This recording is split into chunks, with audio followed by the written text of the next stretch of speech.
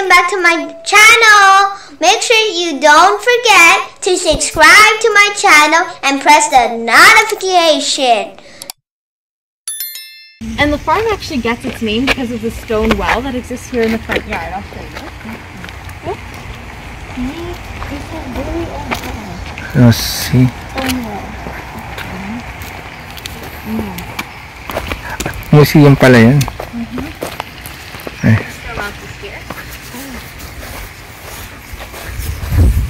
So it's got a glass cover on it for safety reasons. But yeah. Leanne Downey and her husband Tom bought this property in December of 2016, and after extensive renovations, they started planting the lavender in May of 2017. So why don't we head out and check out the What is this one? Sorry? Pardon me? What is this? Ah, well.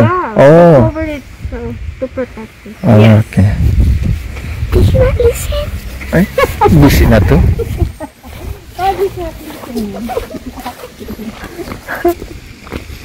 Bakit lang iba? Ako na iba.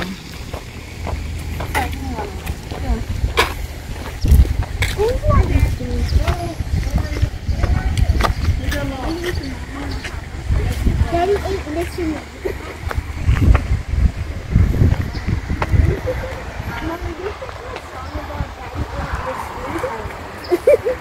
Very old house, 1700.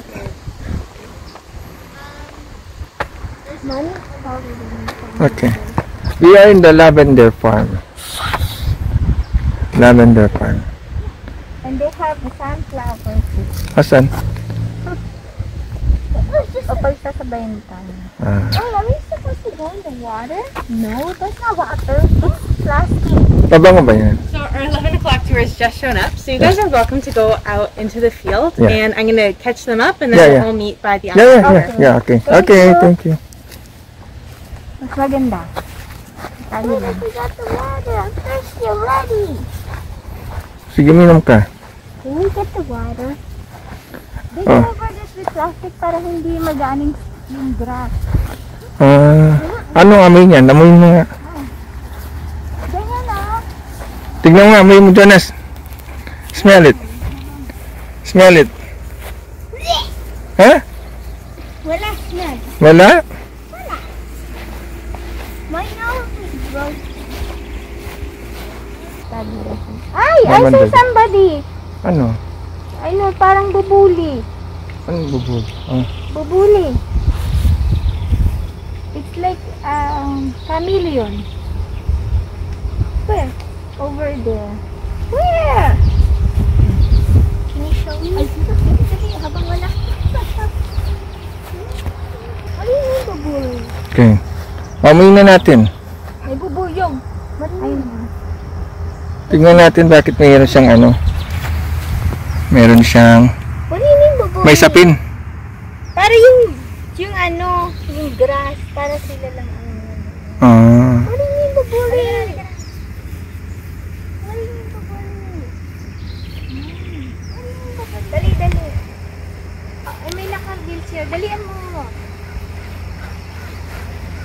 May amoy naman. Nakiamoy sa bubuyog eh. Lavender farm. We are at Lavender Farm. It's not even farm. It's a farm. It's a farm. But they didn't farm it. They did. When? They plant. Do you know this one is owned by their ancestor? Yeah. It's not your This farm started around 1700 century.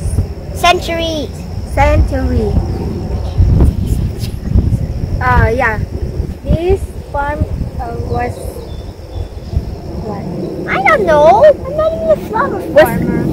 It's owned by their ancestor way back in 17th century. Centuries! 17th.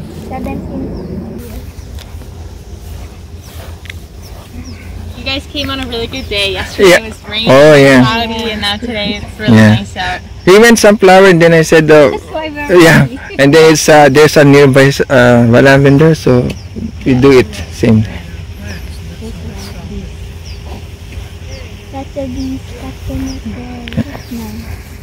All right, so we're gonna start off by talking a bit about lavender. So There are 3 types of lavender, commonly known as English, Spanish, and French lavender. And the French lavender is a hybrid between the English and the Spanish. And because it's crossbred, its seeds are sterile, which means that it can only be reproduced by the cuttings. Our first 4 sheets are all of our French lavender, and the first 3 sheets are the same cultivar known as Phenomenal. Oh, okay. This sheet is a little bit special because a few English lavenders were planted here by mistake. And it gives us a great opportunity to take a look at the differences between the two. Right off the bat, you can see that the French lavender grows quite tall, whereas the English is more short and compact. Oh, okay. Another visual difference is with the stems themselves. So I'll pick 2 to show you. So French lavender is more cone-shaped. It comes up to a point, whereas the English lavender is more cylindrical. Oh, okay. And French lavender will also have more buds per stem, typically. Smell it. What's really unique Smell about it. lavender? Yeah. How's it smell? Good? Todo lo que usted habla no puede ser en español. No, ¿Por qué? I'm Italian. Estamos en Perú. So, almost there. Almost there. Yes, some. Oh, good. No problem. So, what's really unique about lavender is that the bud will develop and the flower will grow and extrude from that bud, having a slightly different color, usually a lot paler. And then that flower will finish and fall off, leaving behind a bud that now has a seed inside of it. So it'll have a different color at this point. So the field is constantly evolving in its color. What we'll do with that bud is dry it out and distill it for oil. And the oil exists on these tiny hairs on each bud that contain oil glands. So when you rub the buds between your fingers, the oil is released. And that oil also contains camphor. So camphor is a chemical that gives the lavender its iconic lavender scent. And it's a defense mechanism used by the plant. So it's kind of the opposite of a rose or a lilac bush. They use their scent to allure pollinators to it. But the lavender uses its scent specifically to repel predators like deer and rabbits who don't like the taste of camphor because it tastes like soap. So we'll head over and check out our English lavender now. And you can follow me. You remember this is French lavender. And more colorful. Oh, so white muna siya pagkano. Ano yun? White. Kalingan. Yes, done. They said if you rub it. So here we have all of our English lavender. Yeah, that's not These 2 sheets are the same cultivar known as Royal Velvet. And then the tail end of this sheet is actually a different cultivar known as Folgate. And the Folgate is actually the first to bloom in the season. So about a month ago, the Folgate was the only purple section on the field and everything else was green. But now everything is sort of evened out. This here is a white lavender known as Melissa. It's kind of a little known fact that lavender does have different colors. Yeah. So there's white, there's yellow, and there's also red as well. I thought only Yeah, I thought Yeah, I did too before I started working here. So we're talking a lot about the differences between the English and the French lavender, right? Another huge difference is the oil content and the content of camphor. So the French lavender oil the French lavender produces 3 times as much oil and then 10 times as much camphor. So this makes it way more popular for the bath and beauty product industry where they want a lot of oil and a lot of scent. And it also makes it so that the English lavender is a lot more expensive because you need a bunch more plants to make the same amount of oil. What's really good to know about camphor, however, is that the camphor level in the French lavender oil is a little bit too strong for our skin. So if you put it directly on your skin, it could enter your bloodstream and affect your endocrine system, which is to do with your hormones.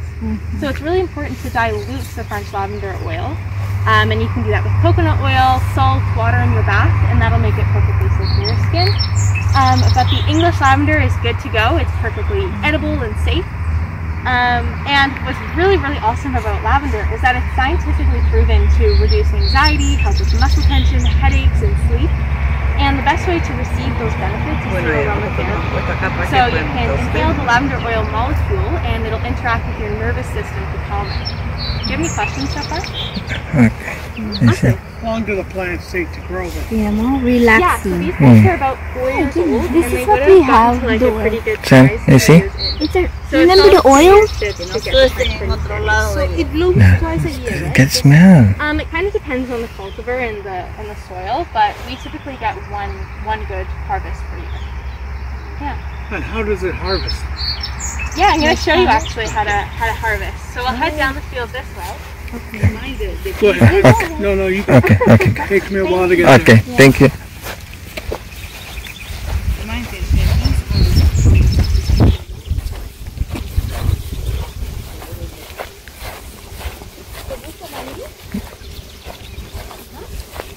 Oh, there's butterflies too. Yeah, they like it, you know. They look harder.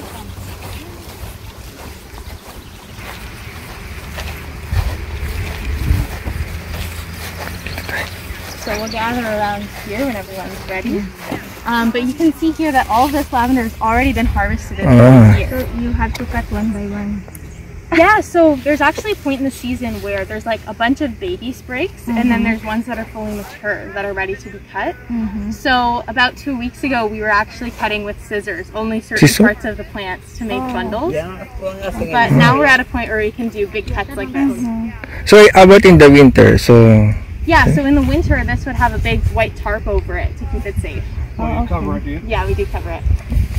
So this is my favorite part of the tour, and it's because I get to show off this. Oh, that's the So this is an look at antique it. site. It was purchased in Provence at an antique market. And this is what they would use to harvest hundreds of acres of lavender in the old days. So I'm going to show you how to use this. Essentially what you want to do is grab up all of the lavender in your bundle, just like this, and then just chop it. oh, So it's super, super sharp, even though it doesn't look like it. So you already know what it is. Yeah, we used to. They invented the way to do So it. you're an And experience. then now this is the more advanced way to do it exactly. So this is just your classic handheld hedge trimmer. We'll go in with something a bit bigger and heavier than this so that we can do one big swoop. That's battery. But I'll show you how to use this one. It's kind of the same idea. You grab all your lavender and then it's a button and a button. And you get a much cleaner cut and it's typically much faster as well. So now that we've harvested this lavender, we will tie an elastic band around it and then hang it upside down for about 2 weeks. 2 weeks. This lets the plant dry out and it also lets all of the oil from the stems seep into the buds, getting it ready for the distillation process. So if you're interested in any of our oils, our buds, our lavender products, you can come meet me in the store. So if you go around the greenhouse, there's just a door beside the 2 garage doors and I'd be happy to show you everything that we have. Are there any questions before I leave you to take So photos? young lang na. So Awesome. So you're free to take pictures? Yes. okay. Okay. You're free to take pictures for the next little while. We do have another tour coming in at 1. And the store will close around 12:30. And just so I can take my lunch. Okay. So we do ask that you stay on the grass and don't pick the lavender just to not disturb. Sombra, dile. Oh, Okay na. Stop. okay, smell it. You can. You smell it. We can go that side, yeah. Turn. No, you cannot pass by here. You can't. They said don't pick it. No, I just smell it. This bad the French. That's Ba't lang amoy ito? Hindi naman karaming bubuyog. B. Maybe you like that. Hi, Jonas. Hello, lavender. This is English lavender. Listen, I don't Sige, singhutin nyo, pati bis, singhutin nyo sa ilong.